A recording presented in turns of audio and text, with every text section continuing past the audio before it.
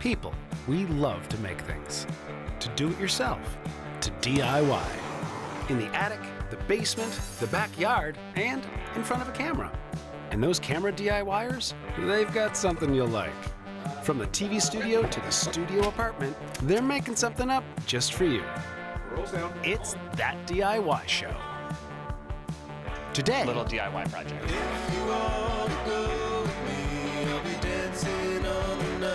We got a box. Viewer's Choice has pro tips you won't want to miss. And from the hive mind, a fishy idea for the dinner table. And later, there can only be one winner though.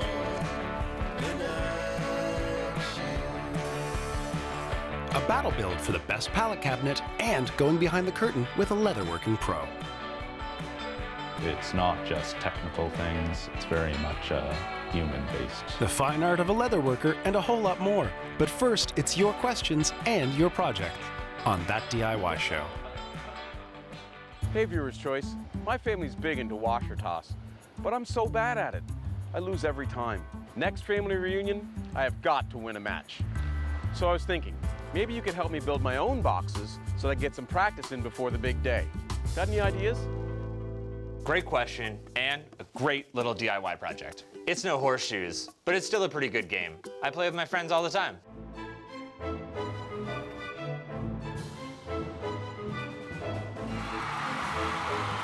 Yes!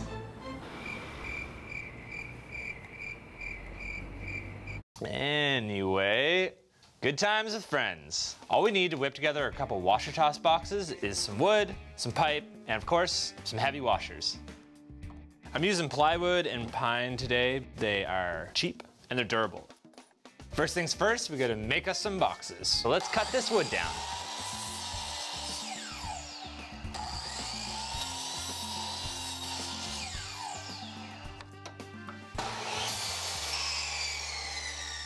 To start, we're gonna put together these boxes, but instead of using wood glue, today I'm gonna use construction adhesive, and there's a few reasons why. One, it's stronger, but most importantly, it's weather resistant. And let's be honest, these things are gonna be left outside after an afternoon of playing, whether on purpose or by accident. All right, I need some screws and some clamps.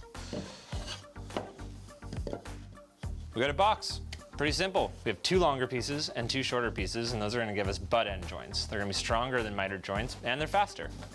Let's lay down some construction adhesive. Ugh, it's really slimy stuff. This stuff takes a little bit longer to set than wood glue, so you have a little extra time. You gotta make sure everything's straight and then clamp it together and let it rest. Looks pretty square. Time to screw.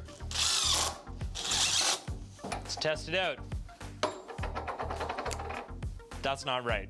We need a pipe. I got a little bit of PVC pipe, and it's gonna go right here. But I have to cut it down a little bit first. We have a lot of leftover pipe, so we're gonna cut off about a 1-inch piece and use that as a stencil for our next step. Perfect. Trace out a circle, cut it out in the bandsaw, and put it in the pipe.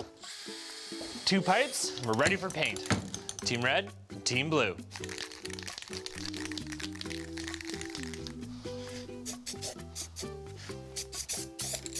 Spray paint's easy, so let's do the boxes with it too.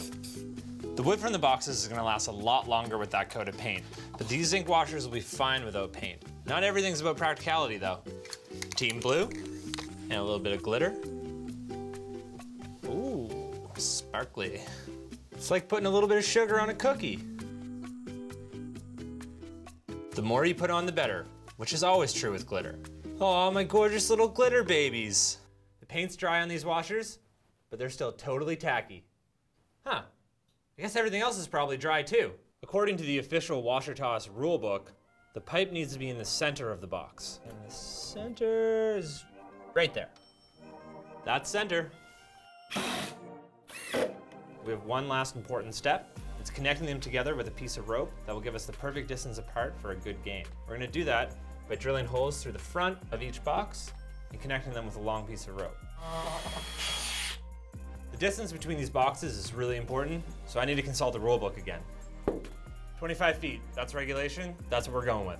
This should be 25 feet if I did my math correctly, which I sometimes don't. Time to tie some knots. This is when knowing your knots comes in handy. You need a really technical knot here. I'm going for the double shoelace, which I just made up now.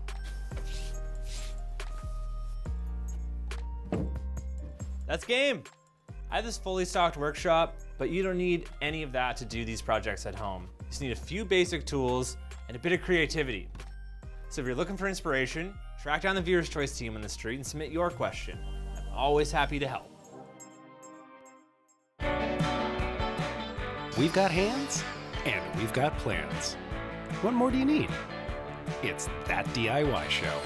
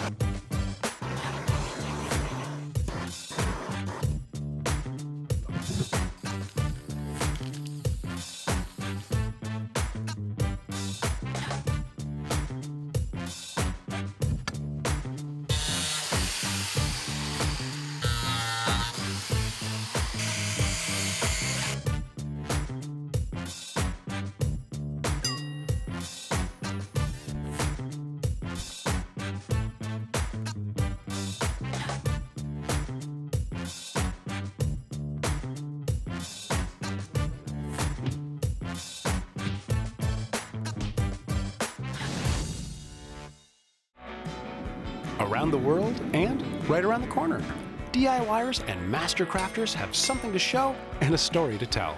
It's That DIY Show.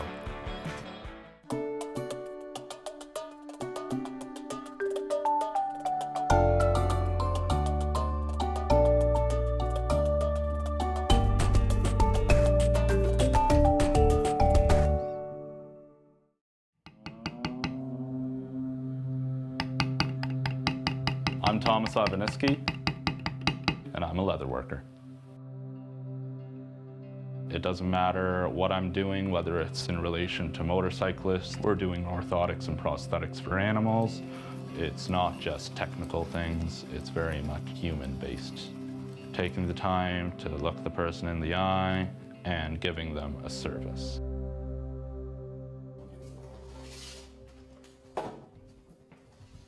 Shoe repair was the start of it. At first it was very much a repair and alteration service, and the custom things just kept snowballing and snowballing.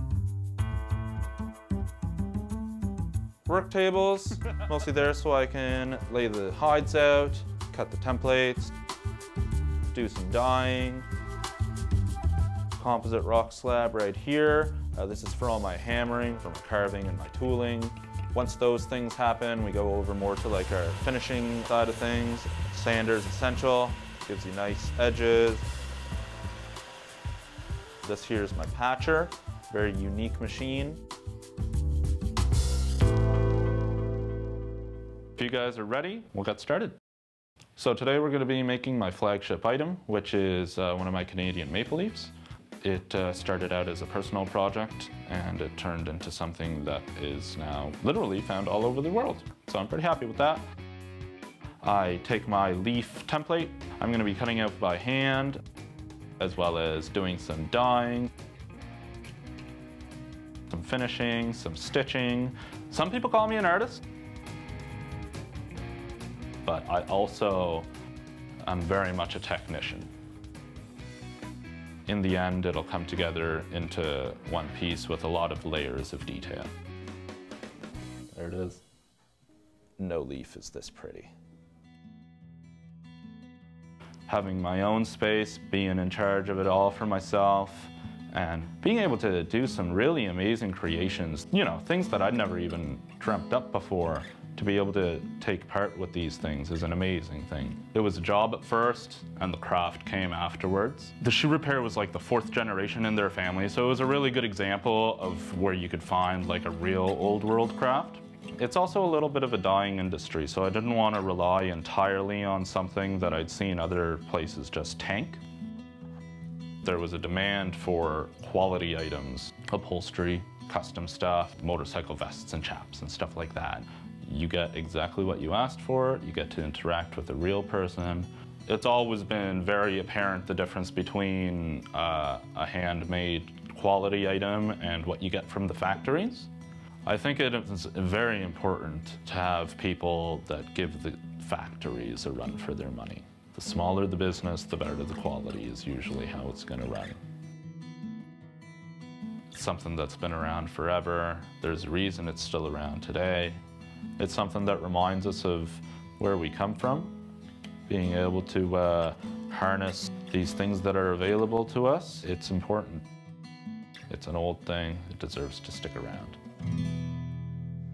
From the workshop to the studio floor, we've got our eyes on the prize. It's That DIY Show. We're moments away from the main event, another head-to-head battle build. It's time to see who will rise above and take home the golden hammer. I'm Hubert McTarnish. And I'm George McGibbons. Let's shimmy on over to our competitors. I'm Jacques. I'm a carpenter from Dartmouth, Nova Scotia. I've been doing this for about 20 years now. Framing, building houses, doing a lot of renovation work.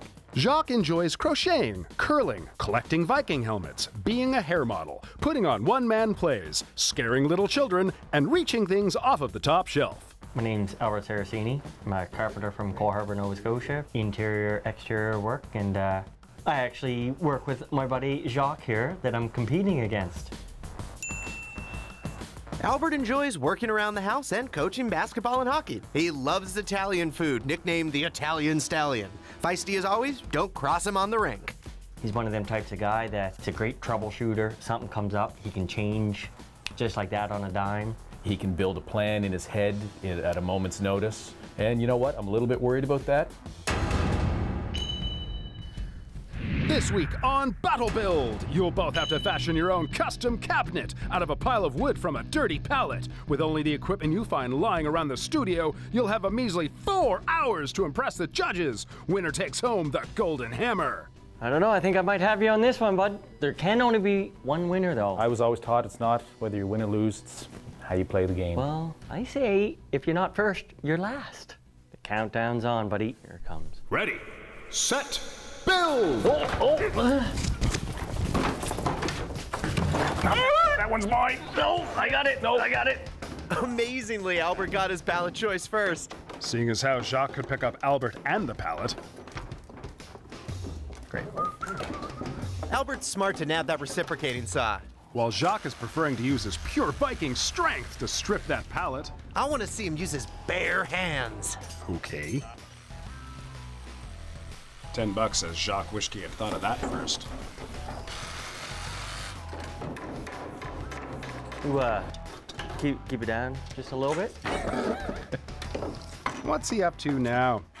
Oh, attempted murder! That's a first for the show. Let's see that again in slow motion. Here's the wind up and aiming straight for the back of his. Ow! Oh. Bam! Like the old saying, with friends like these, You're dead. Watch your back, buddy. You're not cutting those already, are you? Oh, yes. Finally, Jacques goes for the recip saw. What the? Oh, What's up? What happened? You know what you did. Looks like Jacques might be able to catch up. Oh, son of a... Oh, the hijinks never end with this one. Let's just hope he doesn't try to top attempted murder. Taking all my stuff? Where's my tape? What?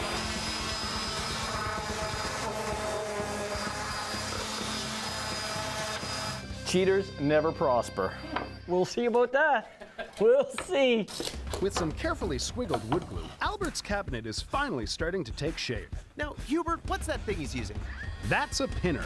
It shoots out little pins of metal at high speeds. So it's like metal lasers. Sure. Sounds like you're running a hairdryer over there.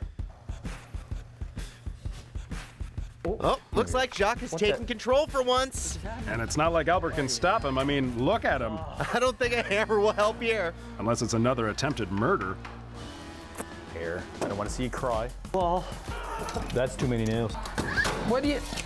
Oh, no. Oh, no! Jacques' cabinet nailed to the table. It's okay. Remember, he's got that Viking strength. What's Jacques up to now? Looks like he's making use of his height advantage. you know where that pinner is there, Jacques? I just set it over on the shelf there. Oh, yeah.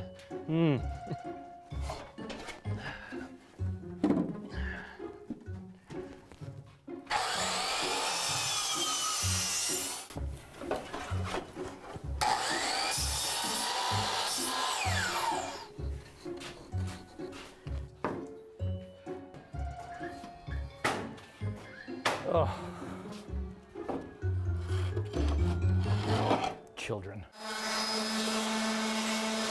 Need another pallet. Needing a new pallet is going to slow Albert down significantly, and we can see that Jacques' cabinet has the basic structure to it already. And Jacques is over there with a saw playing Viking Man. You know, I used to play Viking Man when I was a kid, but my parents wouldn't let me near that old tool shed. That's unfortunate. Always on my station. How can I get anything done?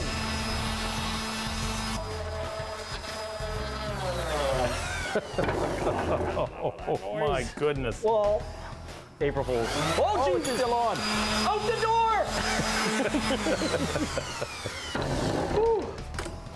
Okay, Catching up. You got, no, No. somewhere. Yeah, no, if you Just hold it Just steady. drop it a little bit. No, and then you gotta if hold it steady. That right there? You're not helping. Down there. You're not helping. Thanks, bud. Here we see Jacques already putting the trim on his, and some silver screws for his hinges that would probably look better black. Would be better if they were black, wouldn't it? Did he just hear me? Yeah, we could probably try to paint them. I think I got this. I'll let you handle the painting. Why am I doing enough for both of us? That's what friends are for. Room for two? Painting the screws all in a row like that. Reminds me of playing with my big brother, a scrappy game of don't get spray paint in your eyes. That explains a lot. Just pour it on. So, well, You know what this looks like? This looks like a great trophy case, this right here. you and your trophies. What? What did you win one for this time? Give me about another half an hour and I'll show you. How's your back from being crunched over so low? This table is kind of low, isn't it? What? Did you build this? Wow, those screws actually do look a lot nicer. You're not going to leave the inside of yours like that, are you? You can't tell me you're happy with that.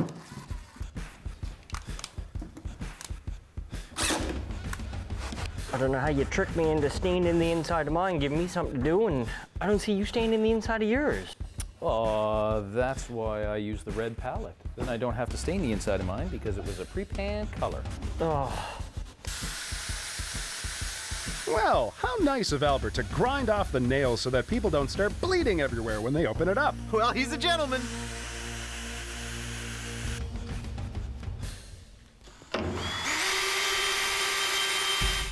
With so much left to do and only 30 seconds left on the clock, these two have to really rush in order to put the finishing touches on their... Oh, what's Albert up to there now? Ooh, I'm hoping for more hijinks. Jacques seems confident with only a few seconds left to go. Yes, and what is Albert doing? Jacques is working diligently, and oh, it's trophies! Does that mean he wins? Does that mean he's psychic? Oh, God.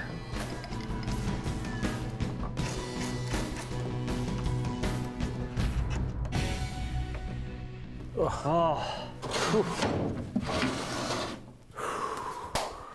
Looking good. You always got to be bigger, though, don't you? Well, that's how I roll sometimes. Great job, buddy. Nice job, man. Great job. Looks good.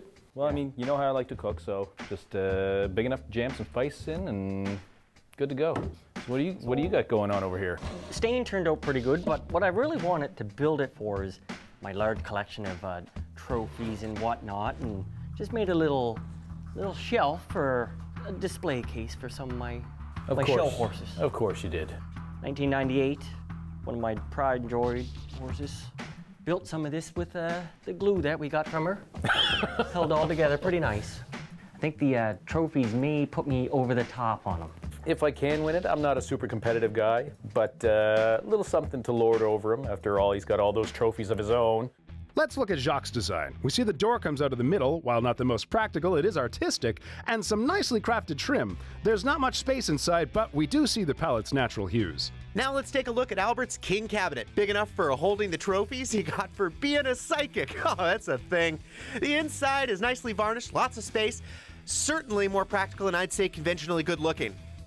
Drum roll. There it is. Oh my gosh. Who will it be? Here we go. Yeah, time will tell. Will it be Albert's over-the-top trophy case? Or Jacques' artistic spice cabinet? Oh, hey! Geez. Wow. Oh, that's cool. Congratulations, buddy. Thanks, man. Well done. You know Well-deserved, what? buddy. I thought for sure it was going to be yours. You did a great job on that. Now I we guess can go they back to thought you work. had enough hardware of your own. This is true. I got mine. You get your golden hammer. Jacques Lemire, winner of the Golden Hammer. 100% pure gold. I look at the materials I was building from, and I try to incorporate some of what it is. So the fact that it's made of pallets, I still want some of that to show. It's got to have that rustic, almost beat up look. I thought the trophies would have put me over the top, but I guess a little bit of cheating doesn't pay off. But the best man won, I guess, and it was still, like I said, a lot of fun. I was happy with what I built. He was happy with what he built. You know, we'll both tell you that, you know what, should have been you, should have been you. But at the end of the day, we're both happy with our projects, and I guess I'm happy I went the way I did. Thanks for watching Battle Build. I'm Hubert McTarnish. And I'm George McGibbons. Until next time, keep your tools sharp And your nose to the grindstone.